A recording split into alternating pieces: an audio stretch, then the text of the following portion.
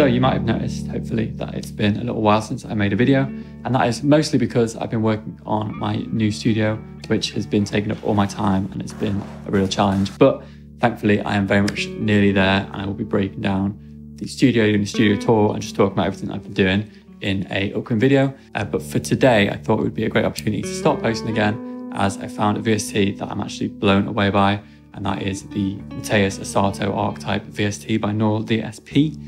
You've probably heard me talk about the Corey Wong Archetype in previous videos, but this one is just taking it to the next level. So I'll be talking about the plugin in this video, some of the uses for guitar players, and also uses for people who aren't guitar players who want to process pianos or synths, and you can still use this VST and get some amazing results.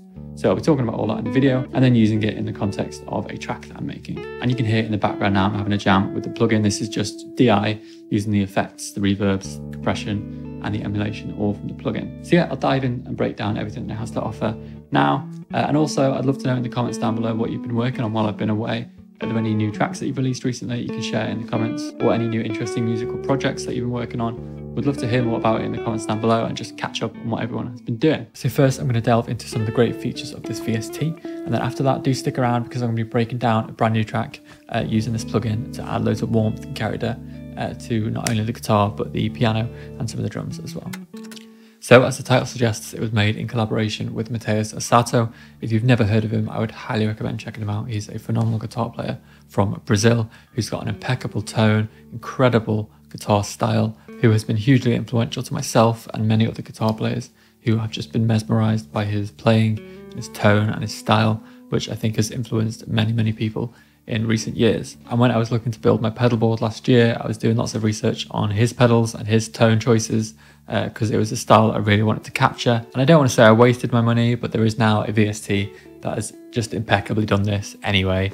So yeah, what are you going to do? But as I said in the intro, it's a great plugin for not only guitar players, which is obviously what it was designed for, but because the effects are so incredible, I think you could apply it to things like synths and pianos and all sorts of sounds to give them more depth and texture processing through the amp and the cab, as well as all the amazing effects that require so little input to get an amazing sound. So this is the VST, and these are the settings that I've been using for the sort of introduction demo. And genuinely, I've been using it for a few days now, and it's such a fantastic plugin. It's become part of my guitar chain, which I've not changed in well over a year, because it's just fit in so nicely. I love the options with the cab emulations. The amp sounds are so fantastic, as are the echo delay and the reverb, which I'll talk about in a minute. So yeah, it sort of gave me reason to revamp my guitar chain, which I don't do often. And even if I'm using the Laney amp as a sort of valve amp sound, I'm still using this for the cab emulations because it's got so many options with the mics and the little setups. So it's such a great plugin. And of course, I'll be dropping all the links in the description down below if you want to check it out. But for now, I'll just do a rundown of what it has to offer. If you've used any of the Neural DSP plugins in the past, they've all got a similar sort of interface, but there's got a lot of new features in this one that make it stand out for me at least. But generally, this is the interface. You've got the sort of fixed features here, which are present whenever you go to different settings as well. You can always adjust these. You've also got a tuner built in, which is always handy for guitar players, of course. You've got the option to adjust the input and the output going into the plugin within the plugin itself as well. You've got a nice noise gate, which is always good for noisy guitars. And the transpose is a great feature, so it's super low latency and it adds a nice sort of lo-fi effect.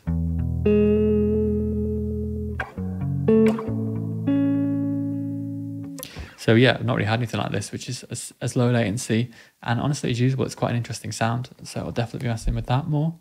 You can adjust from stereo to mono. Obviously you might have instruments that are stereo which you want to throw into this, which I'll demo in a minute because they do sound great. But also you've got the option to just keep it mono on the input, which then also unlocks this, which is the doubler. If you want a nice wide sort of effect, obviously it's using delays to give you the width, so you can adjust the delay time here.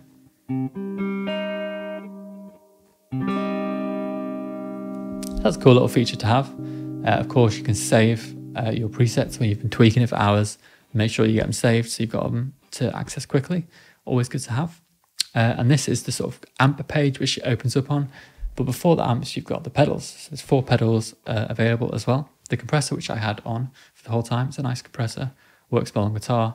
You've got 2 overdrives. One is sort of a mid-boost, really warm overdrive, very Mateus sound, which I'm a big fan of. It can make your solo sort of stick out in the mix a bit more. And just gives a little bit more warmth as well if you're doing some nice sort of muted chords. Really nice overdrive, and it's one of the two main things I was looking for on my pedal board when I was looking into Mateus' sound, was a nice warm overdrive and also a tape echo, which this has both, and they both sound great. There's also a very sort of distortion, fuzz type overdrive. A little bit much for me. Obviously you can adjust the volumes and the gains. I want to crank that right down to taste.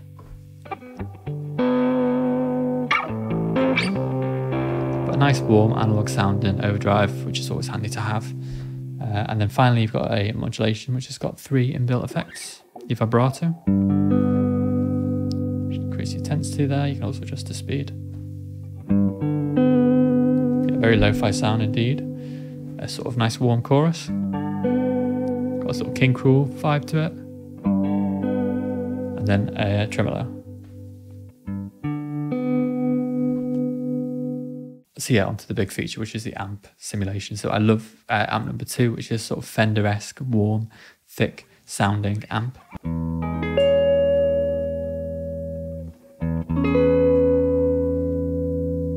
This one for me just really gelled with my sound, and out of the box it sounds great. I've really not tweaked that much, but if you've got all the sort of usual guitar settings to adjust the bass, mid, treb, adjust the presence, you've got your master, your output, and your gain as well. Plus you've got a little adjuster here for different thickness for the warmth. Quite subtle, but good to have. And then a great feature as well is you can turn the amp off. So if you want to run through just the effects, you've got that option as well. You've also got 2 other amps which aren't so much my vibe, but still sound fantastic. One is the sort of British inspired, sort of bright, clean amp that would just cut through your mix on your leads. I'm personally more of a fan of the Fender sound, but this could also be a great option for a lot of people as well. Plus you've got the more sort of distortion heavy amp as well, if that's your thing. For those higher gain sounds. You've also got the option to adjust the cab mics and the mic positions. So it's a dual cab sort of set up on this bit. You can adjust the mic positions, the levels, the phase. You can unlink if you want to swap between different cabs as well. And yeah, it's just a nice feature to have, and the emulation is really good. So for me, sometimes I will use my amp, which has got the option to run through the amp and then go into a computer. And then from there, I would still want the cab emulation. So this is why this has become part of my guitar chain, because the cab emulation on this is just brilliant. You've got a handy little EQ on there as well. For me, I just sort of cut the lows a little bit, boosted the mids a bit. You've got a high pass and a low pass. So it's always handy to have for sure. And finally, these 2 effects are brilliant. So you've got the reverb and the echo, sort of tape echo delay. So the reverb I've been using was the Hall reverb, sort of like an 80s inspired Hall reverb. You've got your usual settings, pre-delay, decay, mix, and you've got a high pass and a low pass as well. If you want that real sort of shimmery sound, you can adjust those settings. Tweak to the sort of more modern, clean plate.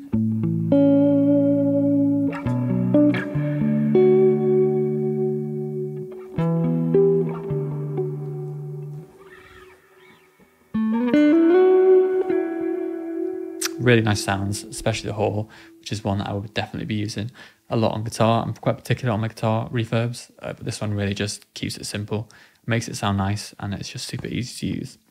Plus, you've got a really interesting echo, which I think is brand new to Nord DSP. They've not had this in any other VSTs in the past.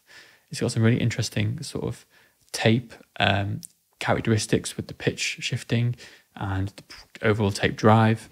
So yeah, really cool effect.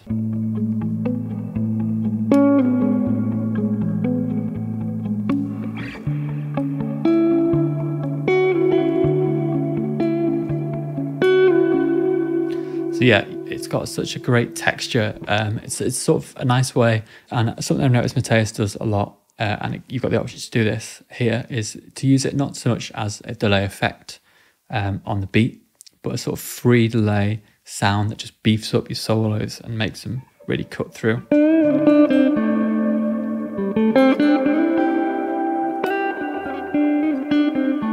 So you have got the option here, of course, to sync it to the DAW tempo, or to tap a tempo in yourself, or to keep it free, and you can adjust the delay time to your own taste, which is a nice little options to have. They've really nicely emulated the sort of speed up, slow down effects of tape delays.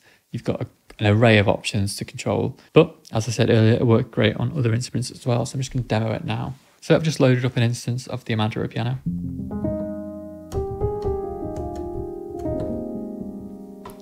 I'm going to turn this on with all these same effects.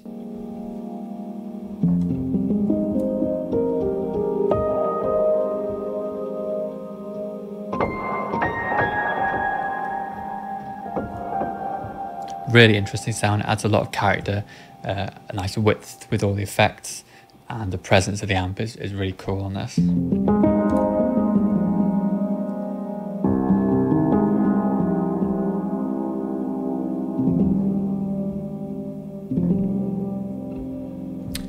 So yeah, I mean, I've been using this on a couple of tracks already, just to, when you get sounds, sometimes they don't quite gel with the mix, or they're just missing something. This is a great way to add that. Obviously, you can turn the amp off and just use the effects and the cab emulation.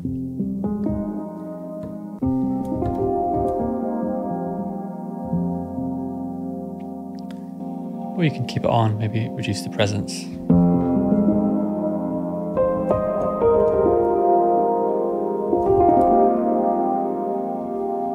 Such a nice sound. Of course, you can use the transpose as well.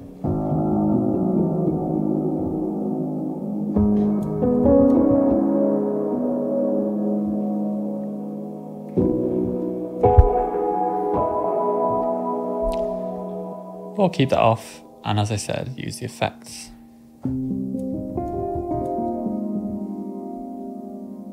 And with the tape echo adding such a nice warmth and character to the piano, I thought I would try on some drums as well on a different track that I'm working on. And I have to say, it adds a really nice character and tone to these tracks. So this is it without, and then with.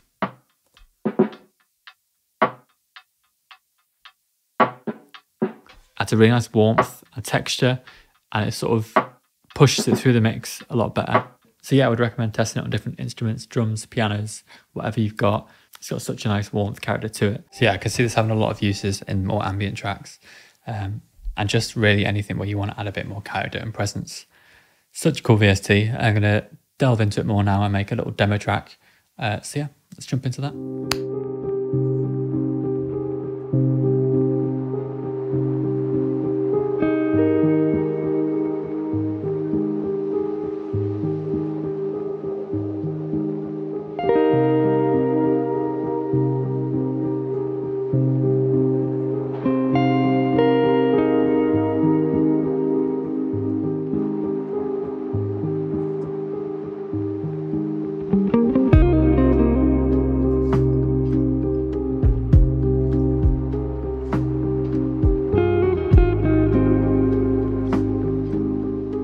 So yeah, that is the Mateus Asato Archetype plugin. Very much top of my list for recommended emulation plugins at this point. And it's just going to be making its way into various facets of my production and guitar playing stuff. So I'll drop a link down below so you can check out the plugin. So yeah, thanks for watching. Great to be back, and please do let me know in the comments down below what you've been up to. If you've got any questions about the new studio, I'll try and cover everything. There's been a lot that went into it. I completely gutted the garage and built it up again and soundproofed it, built the desk and so on. So there's been a lot that's gone into this studio. It's not quite finished yet, but very shortly it will be. And I'll be making a full breakdown, including all my processes and sort of gear that I'm using and that sort of thing. So do let me know in the comments down below if there's anything particular you want me to cover. But yeah, until then, thanks for watching and catch you next time.